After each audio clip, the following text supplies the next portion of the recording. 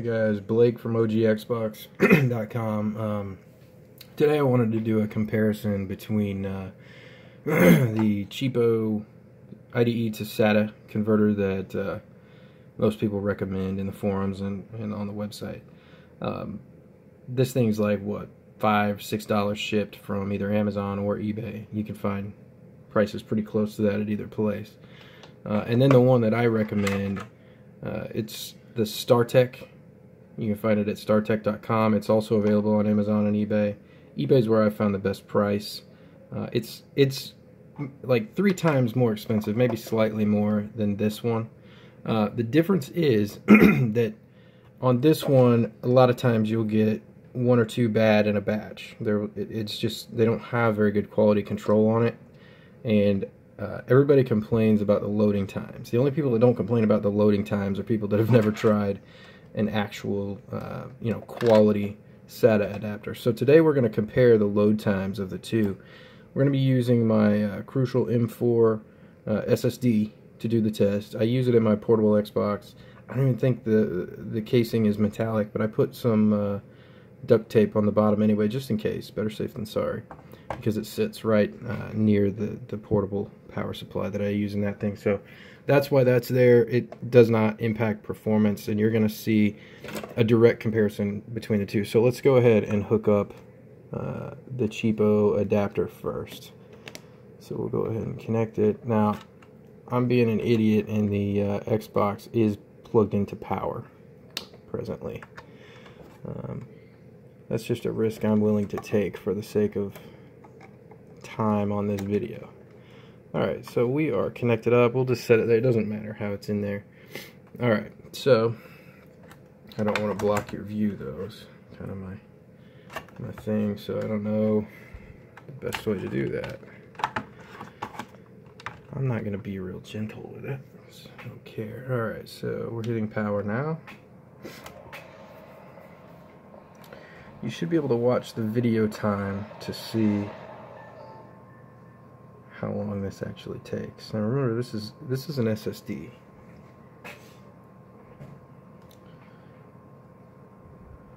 So what that means is the throughput will be exactly the same because we're limited by the IDE interface. But remember, the only variable in this equation is the SATA adapter also. But you're not going to get increased throughput per se unless the SATA adapter is the limiting factor. But you will get, when you talk about SSD versus hard drive, you will get a difference in smaller files. The seek time, you'll have higher latency on a hard drive versus an SSD. Alright, so let's just load Halo 2. Now, since these are big files, sequential files, it should be relatively fast. Okay. I think the true test will probably be games inside of CoinOps, because those seem to take forever. Because what it is, it's a zip file that it extracts to, one of your temp directories. Let's start a new campaign. The stink about this is if I start a new campaign,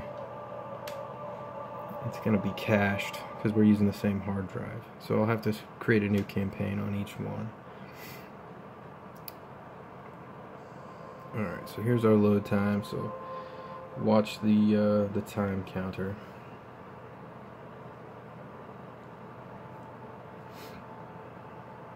See the flickering red there? That's actually on the back of the SATA adapter.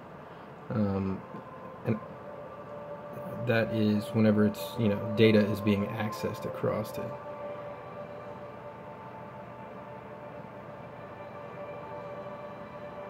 The other adapter does not have anything like that. Probably because it allows data to transfer so fast, a blinking LED would do no good. LOL. Okay. I think once it's done with this video, then it also has another loading screen, but you know what? Let's scrap that. We may come back and do that exact same thing just to see how long that loading screen is, but I don't want to watch that video. Okay. Let's load CoinOps, and I don't expect CoinOps itself to take very long because it's just a GUI.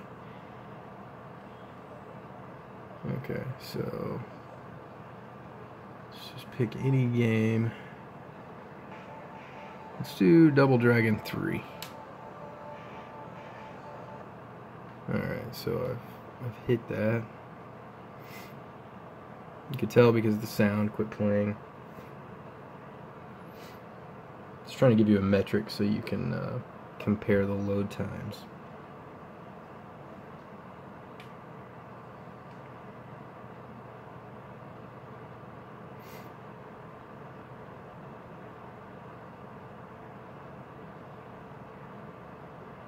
Will it ever load?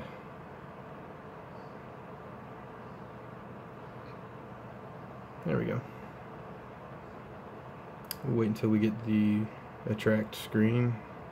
Okay. There we go. So you can mark that. Alright. And let's just turn this bad boy off. And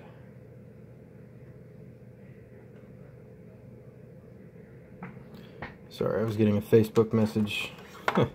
We're discussing N64 Freak and myself are discussing a new hardware, a new piece of hardware that will make soft modding a little bit easier. Not really going to go into details about that, but it may not happen, but as of right now it looks like it's a go. I came up with the idea, and he thinks he might be able to make it a reality, so that would be a big plus. If that were to happen, I would talk to him about possibly just buying a lot of them from him, having them here in the US, and then I could ship them out to the United States and Canada myself. Because he's in Germany, so shipping is usually at least a week or 2 weeks. I've ordered a couple of things from him. It's usually about how long it is. Okay, so now we've got the Startech in place. So let's just go ahead and compare. Yeah, I've got everything hooked up correctly, I think. I hope so. Let me know if you see smoke.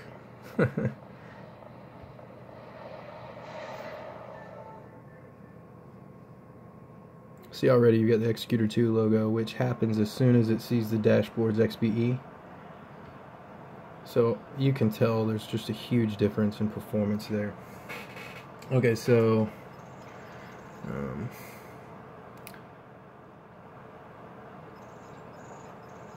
I'd like to clear the cache though, because let's see, I don't know what that is,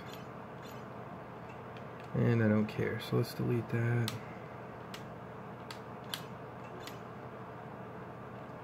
I think all that is, I think Y drive is what Unleash X uses. Do select all,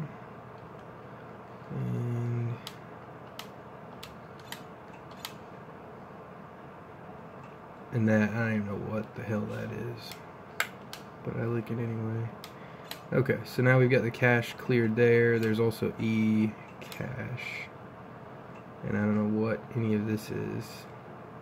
Well, I know what EEPROM.bin is. I don't give a crap about that. This thing's hard modded, so we don't even need that. Select all, delete. Plus, I already have all that backed up somewhere else. Okay. So now our cache is clear. We all agree. Let's load Halo 2 because that's what we did, for the other hard drive, or the other, sorry, SATA adapter. Even right there, you could see just a little bit of a difference. It wasn't huge, but there's a difference. Okay. We will create a new profile because that's what we did last time. Start a new campaign.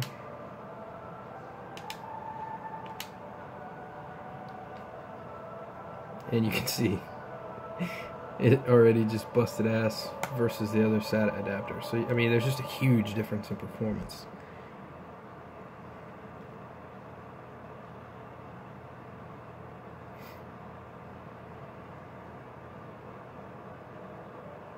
See that? Okay, so now we'll IGR.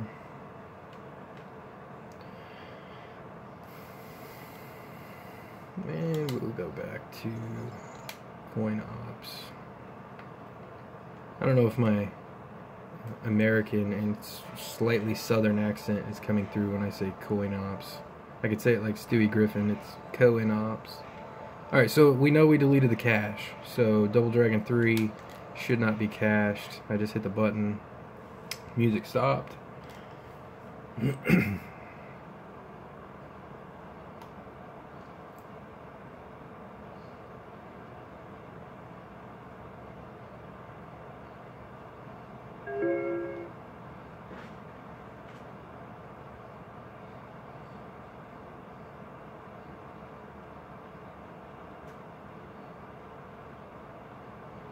Wait for it. Wait for it.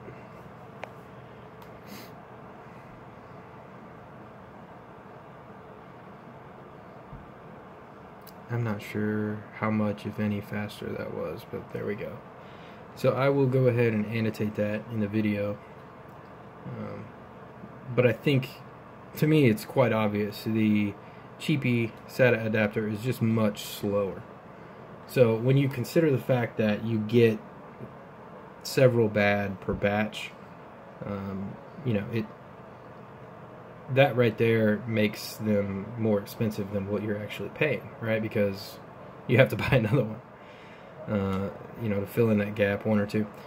So they're more expensive than what you think to begin with, and then when you consider the time lost waiting, you know, on loading screens if you play it very often, you know, they're not really any cheaper. So the Startech has some clear advantages. The loading times are just much better. The reliability is 100%. I just can't say enough good about it. So at least know that whenever you're making your purchase. If you want the Cheapo, you know, then so be it. My philosophy on things that I want is, if I can't afford what I want, then I will save until I can, because it's just it works out to be more expensive to buy the cheap option in the long run. You know, over a given over a long enough timeline, that is going to be the case. So at any rate, that's these are the facts, and you know, combined with some of my opinion. So you know, that's it. So please go join ogxbox.com. We'd love to have you. We're, you know, into collecting and modding for the original Xbox, and we're pretty well the biggest active community for the original Xbox that's out there. And we're, you know, there are several different places. We're just trying to consolidate them all. We've got N64 Freak, who, you know, is mainly known for the 1.4 gigahertz upgrade and 128 megs of RAM upgrade. He also came out with an HDMI adapter, and he's got a few other products out there as well. Come check him out. Also, we've got let's see, JRocky5 or Rocky5, who does a lot of the soft mod development. He's one of the only active developers left. We're trying to get the CoinOps team to come over and join us as well. And we've also partnered up with the X-Link Kai group for, you know, game night. So if you would, join us for that, and I'll see you next time.